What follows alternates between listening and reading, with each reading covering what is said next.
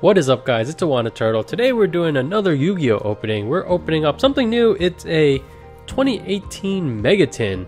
This is a product that we've never opened before, so this is more of a test run just to see how we like it, and then if we do, maybe we'll get some more.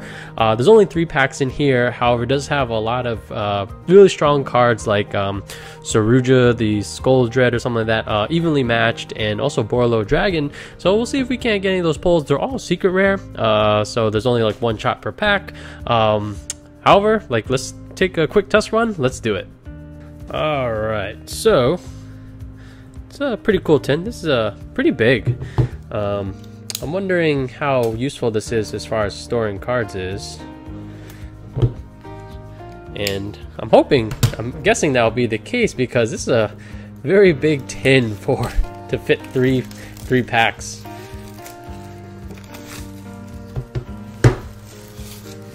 Alright, and there is some promos, but I don't think they're anything special.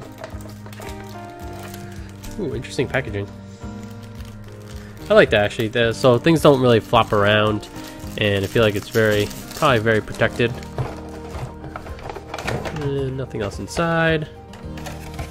Put this off inside.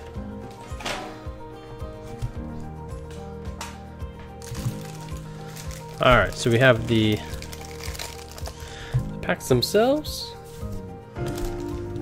And let's just go through the promos real quick. Now there's 2 different kind of tins. I think the other one is a Yuki? Jaden Yuki? Actually that one I might like more. But for this and I'm not sure if they have different promos, but we have a Junk Speeder Synchro, Junk Collector, Stardust Assault Warrior, Martial Metal Marcher, and then Junk Connector. Pretty cool cards. And let's get into our first Mega Tin. Oh, when it comes to Yu-Gi-Oh packs, I'm not used to them being so thick with so many cards. It's kind of nice. Alright, so we have a FA Circuit Grand Prix, Anesthetic Rocket Dragon, Abyss Actor Trendy Understudy, Fire Prism, FA Auto Navigator, Nimble Beaver. For our super rare, we have a Sylvan Princess Sprite, the secret rare. Okay, this is not one of the ones we're looking for. Ningirisu, the World Child's Warrior, and then Majesty Maiden, the True Draco Caster. And then back to the front for the rare, and then Bug Signal, Lunar Light, Kaleido, Hackworm, and then 2. Alright, so my understanding is that when it comes, basically this 2018, so it's kind of like a reprint set for a lot of stuff in 2018. And I feel like this was one of the more popular ones. Alright, let's go on to pack number 2, Call of the Archfiend, Trading Places, The Ascended of Thunder, World Legacy Pawns, Set Rotation, Mermaid Abyss Nere. Okay, here we go. Goki Twist Cobra, and then boom! Hey Trunade, that's an interesting card. Return all spells and traps to deal to the hand. I'm not sure why it's Hey Trunade versus Giant Trunade. I feel like this is the same thing. And then we have Mariam, the True Draco Phoenix, and then Goki Surex, Samurai Skull. Alright, so still nothing too great.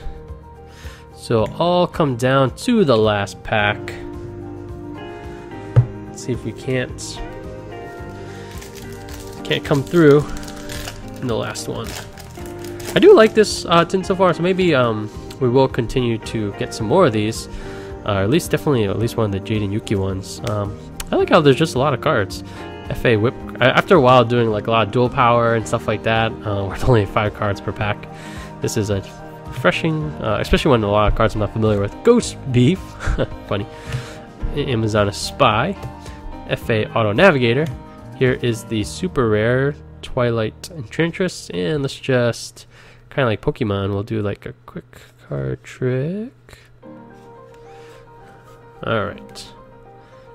Temples of the Mind's Eye, Parallel Port Armor, Super Droid, Malicious Magnet, Parthian Shot, Link Bell Wall Dragon, another Hackworm, 1 star. 1 star is actually kind of useful sometimes. Alright, here's that super rare again. For the rare World Legacy World Chalice, It's actually a pretty good card. Altergeist, Melusik, and then we have boom. Oh, nice. Ooh, that was pretty clutch. Last card, or last pack at least, and our secret rare is the Borrelord Dragon, which is one of the hits. And this card looks nice in the secret rare style of the holo.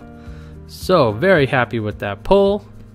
And yeah, I think this means we'll probably get some more of these. So look forward to seeing some more of these TINS, 2018 Mega TINS in the near future.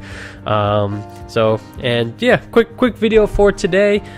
Still exploring some different Yu-Gi-Oh product. I gotta say, I'm really enjoying the Yu-Gi-Oh stuff, and yeah, there's just a lot of stuff to do right now in like the May timeframe, May June. Just you know, we got War of the Spark, we got Unbroken Bonds, we got Dark Neostorm, so much stuff to get into it.